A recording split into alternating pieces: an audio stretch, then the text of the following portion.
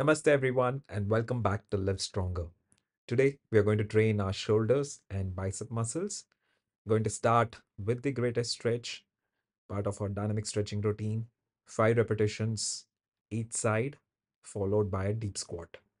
You may prefer to do cardio, and that's absolutely fine. 5 minutes of cardio is more than sufficient on a particular equipment which you prefer to do running, elliptical, cycle, whichever you want. But yes, make sure you at least have 2 to 5 minutes of dynamic stretching before you start your workout.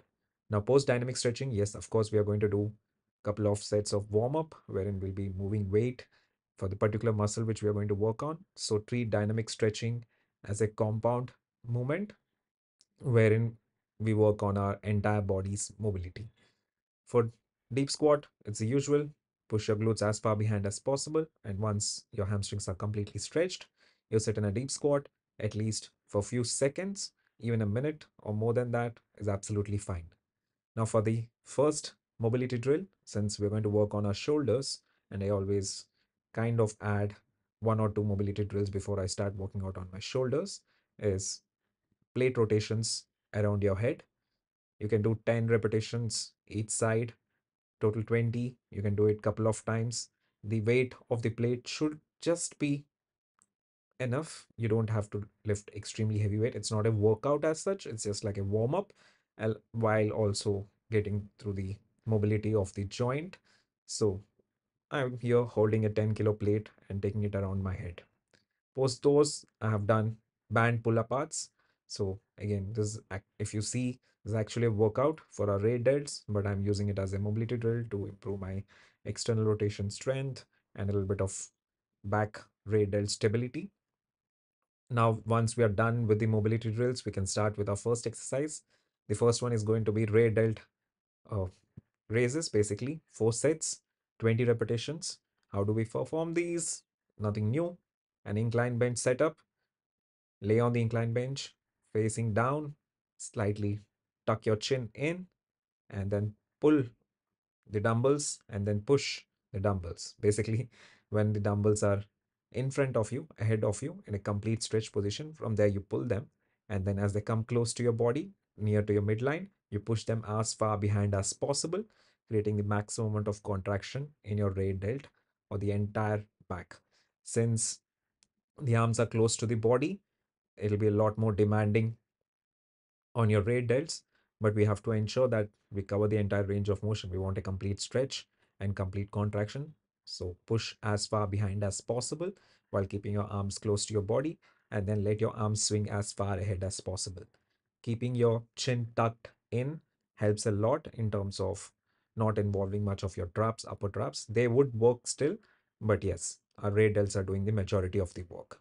Post completing those, we move on to bicep work, wherein we start with our staple first exercise, high cable curls, stretched position, working our bicep. Stand in front of the cable machine, set it up all the way high, at the highest point, and from there, grab the cable, turn your body away from the cable. So you're facing in the direction of the cable, not in front of it, but uh, in along the path of the cable. And from there, you start curling. Always keep your bicep in a stretched position. So you would feel that stretch in your shoulder and in your chest muscle. And as you curl, the tension is always building up. Never let the cable or the weight completely rest. So always keep the tension high. And here you can see how it looks from the back, how stretched or how my body is positioned. I'm always looking down in front of me, and the cable and the bicep which I'm trying to curl is behind my midline of my body. So working in a stretched position. 20 repetitions without a break when switching from one arm to the other. 30 to 45 seconds break in between sets. Post those, I started doing cable curls. Now with cable curls, you want to stand just a little bit away from the cable. So you're not standing over the cable. So you never come in line with the cable. Your arms are always, so the cable is basically pulling you a little bit forward. There's also a forward pull, not only the up or downward pull. What does this do? This keeps the tension high because every time the cable gets into a straight line, you lose all the tension. So we want to always keep pulling on the bicep muscle, and from there you start doing your curls. Here, it's a very simple way to do the exercise. Just keep your arms in a comfortable middle grip, middle distance kind of a grip. If you have a longer cable attachment, use that. Otherwise, a regular cable attachment, a straight rod, is more than sufficient. Now make sure you get as many repetitions as possible with a good challenging weight. So 3 sets of these 20 repetitions in a controlled manner, and you can see how well I'm able to achieve good amount of pump in my muscle, lot of blood flow, lot of challenge. So yes, a simple exercise can always be made challenging if done in the right manner. So make sure you stay a little bit away from the cable. Post completing these, we move on to the shoulder work again, this time lateral raises, 4 sets, 20 repetitions, seated. If you prefer to do standing, that's absolutely fine. But I wanted to try out seated so that I can control a little bit more in terms of the tension build up in my lateral delts.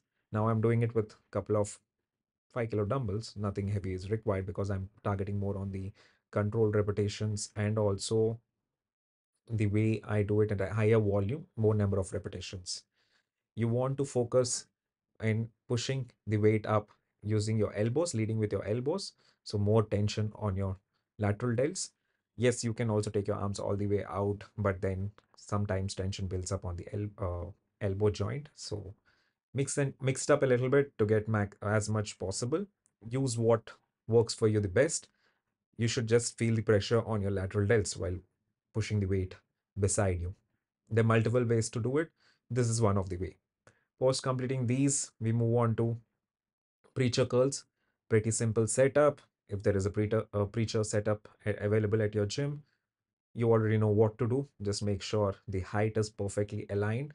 So before lifting the weight, set yourself against the bench and see if you can do a comfortable curl, and then start doing it with the weight, because oftentimes you set the height up weirdly and you're not able to curl to the full range of motion. Here again, I want to go completely up, complete contraction and complete stretch. Now, if you don't have a preacher setup, you can obviously do this on an inclined bench, one arm at a time. We have done that previously also in my previous videos. The same kind of a same exercise. Here, it's a pre-setup, so we can use that. You can also use dumbbells if you don't have a barbell. For some reason, you can use dumbbell and go one arm at a time or both the arms at a time. Absolutely up to you. I'm using a easy bar. Now, if you prefer, you can use a straight bar. And again, it's just a choice. I'm a little bit more comfortable using an easy bar on preacher because it puts my wrist in a comfortable position and I'm able to curl through full range of motion.